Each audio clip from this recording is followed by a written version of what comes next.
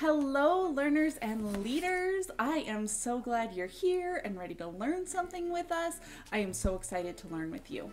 This week, we are talking about Leaf Man by Lois Ellert. We have done some leaf math, we went and collected some leaves, we read a story about leaves, and right now we're going to do something a little bit different. If you haven't done these activities and you want to join us, have your grown-ups check out my website. I'll link it below and have them look for the Leaf Man activity packs. Right now, we are going to change the color of some leaves. You want to see how trees drink? Come on, let's go.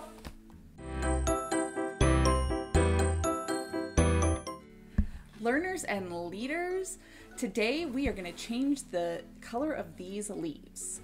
Grown-ups, as always, I will put a link in the description to my blog with step-by-step instructions. This is a really easy one. Try it at home. All right, let's do it. This is a pretty easy experiment, learners and leaders. You only need 4 things. First, we need a mason jar or a glass. I like a clear one so you can see what's going on throughout the experiment. Next, you need some water. I have bottled water, but tap water would be absolutely fine. You need some food coloring. I used red food coloring because it's easy to see, but you can use a different color if you want. Just make sure it's one that's going to be easy to see. And finally, you need some celery. I like a celery with plenty of leaves at the top, so it kind of looks like a tree. We have the tree trunk all the way up to the leaves.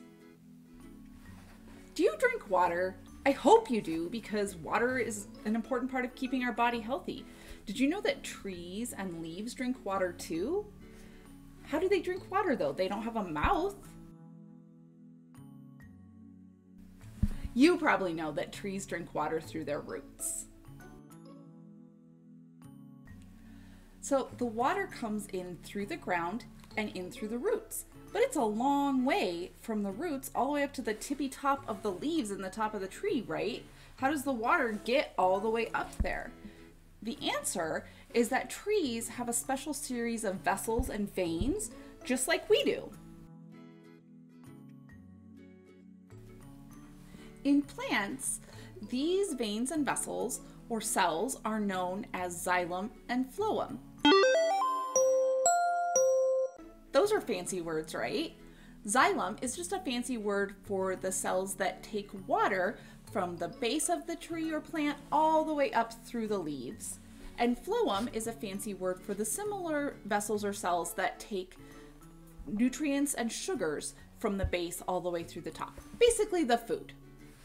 Over the next couple days, we're going to watch as the xylem moves water from the base of our tree all the way up through the leaves. All right, let's get started. Okay, let's get these leaves in some water. First thing we're going to do is just pour our water into our glass. About halfway is fine.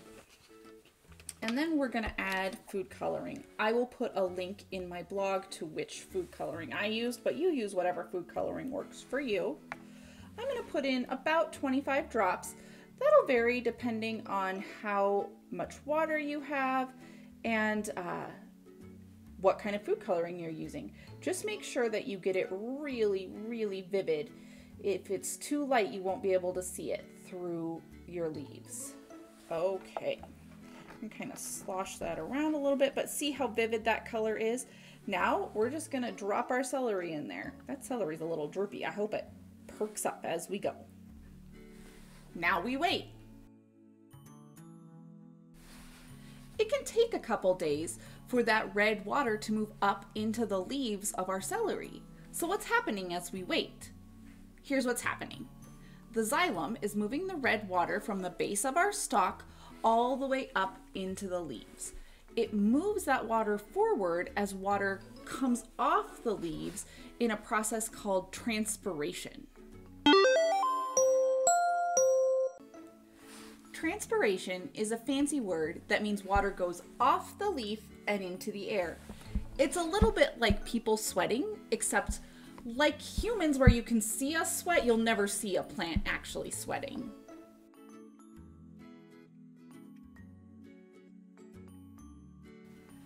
As the water comes off the leaves in transpiration, it leaves a little blank spot where there's no water.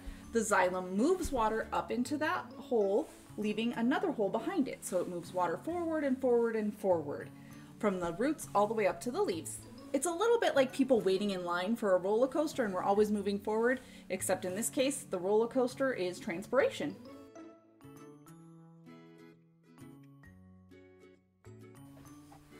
I did these leaves a couple days ago, and look at the difference between our starting leaf and these leaves. Look how much more red they are. You can see how the xylem has moved the water, the red water, all the way up through the stalk into the leaves.